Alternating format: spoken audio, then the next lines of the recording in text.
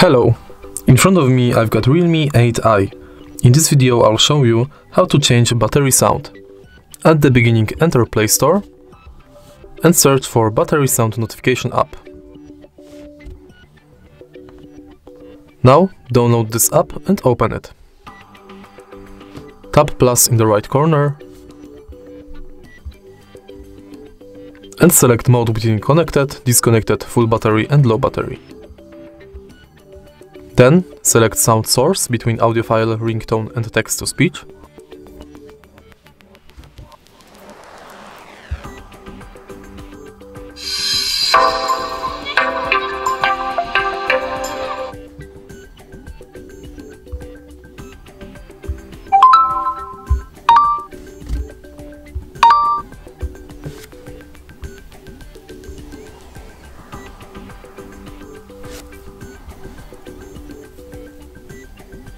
Disconnected.